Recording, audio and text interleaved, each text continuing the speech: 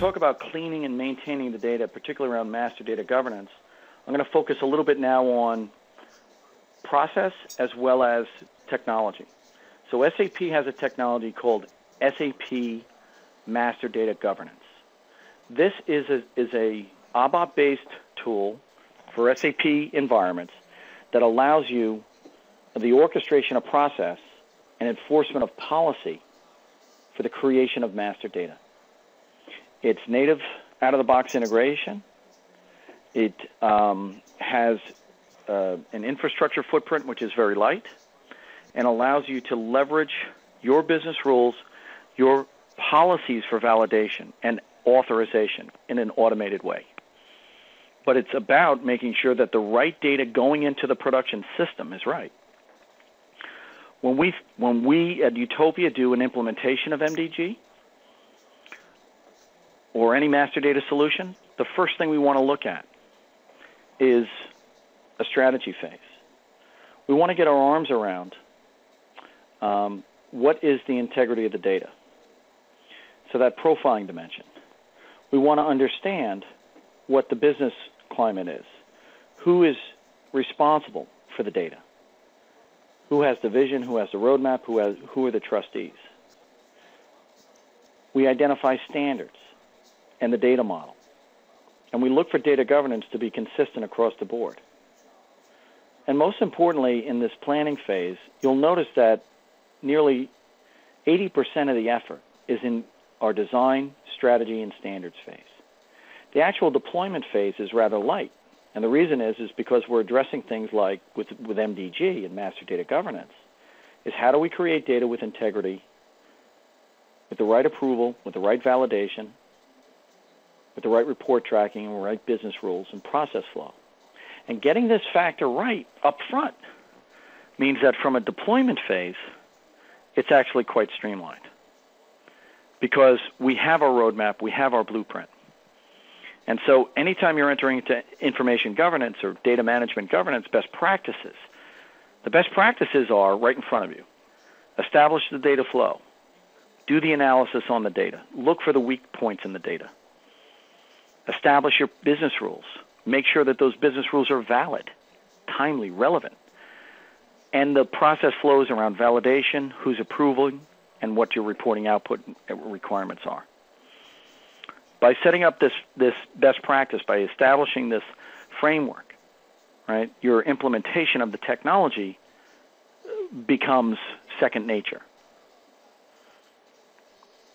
There's a lot of benefit with MDG as a tool, and the reason why we like it so much is because MDG, the tool, translates to master data governance and master data management, the process. It's integrated, it's reusable content. The business rules that you use for data profiling, the business rules that you use for data quality are mapped specifically into the business rules you use for creation. And you have consistency in the data, you're ensuring data quality. Every drop of new data entered into your landscape, once the data is clean, remains in state. And so you can also do mass maintenance on the records. It's integrated with NetWeaver MDM. It's integrated with data services. It actually uses a runtime of data services. But ultimately, when you talk about master data governance, the tool, it's a lot about reusing standards, business rules, validations, and approvers. And the benefits are you're not going to allow anyone to get access to MMO1 or 03 and just start being very, very creative. So it's about locking down and enforcing governance around how data is created. So as we close out the presentation, we'll have time for Q&A. I wanted to address these three questions, and hopefully I have, but I've laid them out again. So how do I directly save money with master data governance plan in place? Leveraging your own data as evidence for your business case, right? Showing people the impact that data has on their decision-making, right? 8 different ball bearings for 8 different prices, not a good idea. Let's consolidate that record. Let's have a single view. Align data and business processes to outcomes and decision-making. Help people on the business side understand the impact that garbage in means garbage out. You're not going to reduce day sales outstanding if your invoices are filled with errors. What are the best practices in enterprise data management? Well, in our belief, there are multiple published best practices. I showed a number of them here today. They can be, but they have to be applied and measured against your own organization's ability to execute. A 6-year-old football team can't throw the ball 35 yards. Even if the kid could throw it 35 yards, he wouldn't have the kids blocking.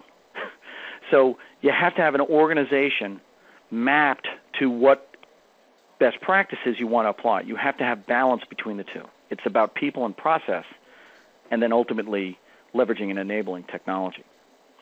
And then how do I create a framework for master data governance? I shared with you a reference architecture on applications and systems and business processes aligned to data management. But then I also showed a data lifecycle framework that says look at the lifecycle of data from creation through archival.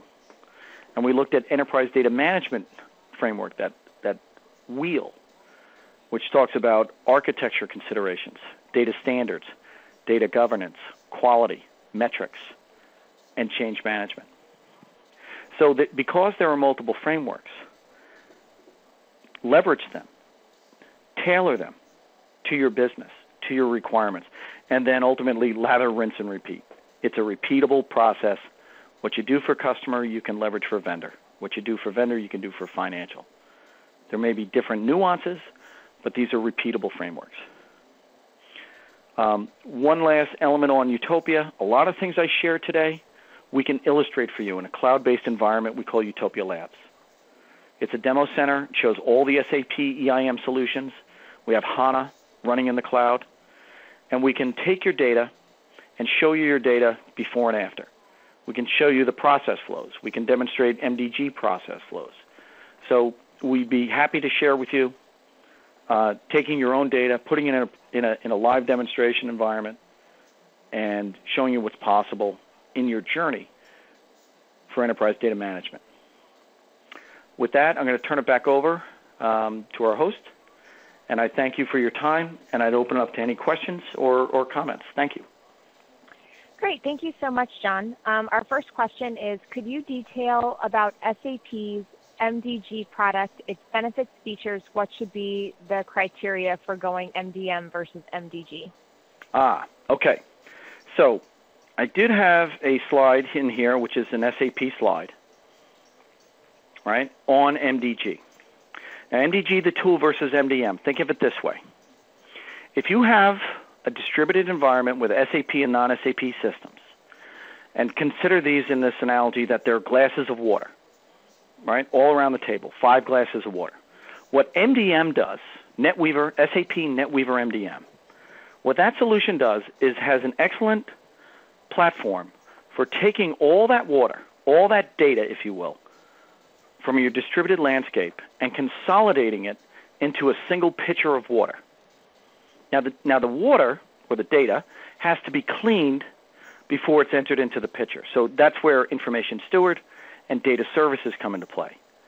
But in this example that I showed with the ball bearing, you could have ball bearings in one system and ball bearings in another system, or it could be Tom Smith in one system and Thomas Smith in another.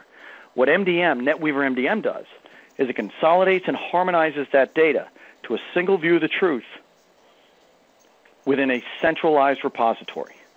And then you can distribute from that centralized repository the single version of truth to multiple different systems and reporting outputs across the enterprise. Now, what MDG does, SAP Master Data Governance does, is that Master Data Governance is really designed for that single drop at a time where data is created, one new drop of water at a time, into your ERP, ECC environment. And it's going to be cleansed, it's going to be pure, it's going to be perfect water at the point of creation. So MDM is a consolidation and harmonization in a distributed landscape. MDG ensures data integrity at the point of creation. One other note about MDG. MDG will say, depending on what high percentage of data in an SAP landscape, that ECC can be your central master data repository. And that works in many, many cases. But as anyone's dealt with Z-tables or different distributed data models or hierarchies or unstructured content, ECC is not necessarily ideal as a data repository because of that. So you can use MDM as your central repository and NetWeaver MDG as your creation, or you could use ECC as the repository, and MDG can do mass updates to the records within ECC. So a couple of choices there. They can work in harmony or they can work independent. Hopefully that answered the question. The next question is from Matt. It says, how does MDG complement NWMDM? Does an MDG have its own repository? What was the last part? Doesn't MDG? G have its own depository? Yeah, and that's almost an identical question. So, and it's a good question. It's something that a lot of folks, and in fact, have maybe not heard. So, MDM, separate database, its own repository, consolidating and harmonizing data across the enterprise, predominantly heterogeneous landscapes. You can have, like, for example, if you call something soda in the Northeast and pop in the Southeast, well, you can call soda in one region, pop in another. You can give it a customer number 12345 in the U.S. and AK 1933B for Germany. And you could have a consolidated record in that MDM repository. With MDG, the tool that SAP, which is based in ABAP and has an SAP code set, this is for data creation and data maintenance. And the general rule of thumb, I believe that SAP will promote and that we will promote, is that based on the higher percentage of data which is going to be consumed by your applications that are SAP, is very well adapted to using ECC as the central repository. So if you have a large distributed heterogeneous landscape with multiple hierarchies and unstructured data, MDG is a real winner. If you're primarily SAP and you just want to create data with consistency and then put that data into ECC, then MDG would be a good fit.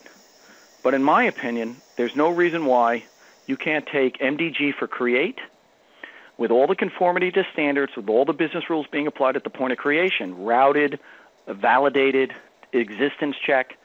Once the golden record is created, you can put it into ECC, or if you're in a distributed landscape, you can create for non-SAP using MDG. Now, the reason I'm going back and forth on this is because over the years, architecturally, SAP has really opened up its architecture.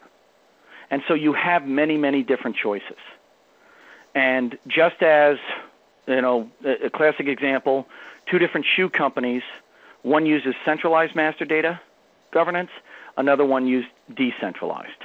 You've got architectural choices with MDG and MDM.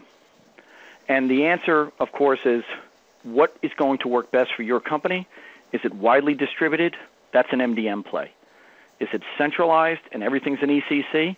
Well, maybe MDG is best because it'll use ECC as the repository. Hopefully that helps.